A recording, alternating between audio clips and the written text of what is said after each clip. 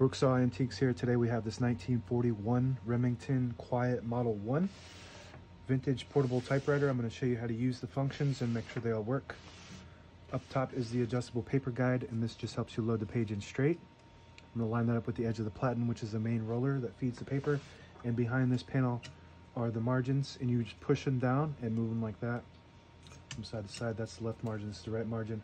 I'm just going to line them up as close to the paper fingers as possible so I get as much space. And you can't really set them past the paper fingers or else you'll get stuck on them.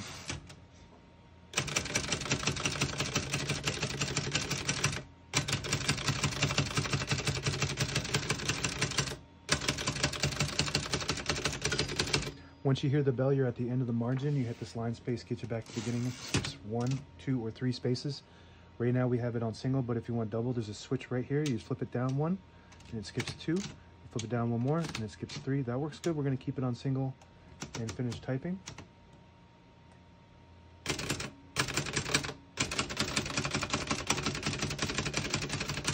As you can see, all the keys type nice and none of them skip or stick. I'll type a sentence on the next line.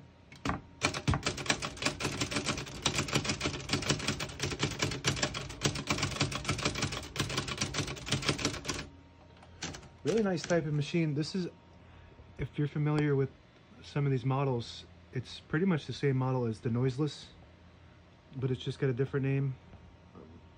Quiet Model 1. So all the parts in the patents look almost exactly the same as noiseless. I'm sure the parts will fit the same as well. And it's not completely noiseless. It's basically like a muffled silencer on a gun.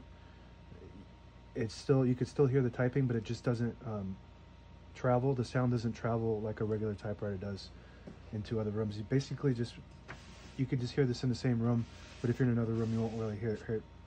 To pull the page out easy, there's a switch on the right side here. You just flip it back and it unlocks the roller underneath the platen, allowing you to pull the page out easy or load thicker paper like carbon copy or cardstock. Make sure you flip that back before you load the next page or else it won't load correctly. Got a shift on each side and a shift lock on the left. To clear that, just hit the shift button again. Backspace on the top left. That works good. Margin release on the top right. When you get to the end of the margin, let's move this paper finger so we can. There's a mechanism that locks the keys so they don't print.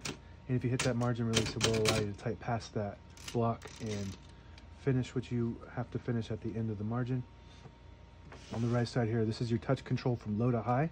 The further down you go, it loads a spring that increases the tension when you hit the keys. They respond much faster, but you do have to hit them harder for them to print. I like to keep that on low personally. This is your color selector switch on the right side. Right now we're on red, which doesn't really matter if you have all black ribbon, but this is going to print the bottom portion of the ribbon. If you have it all the way up, it'll print the top portion of the ribbon. If you have it in the middle, it won't print at all. It'll just leave indentions for copying purposes.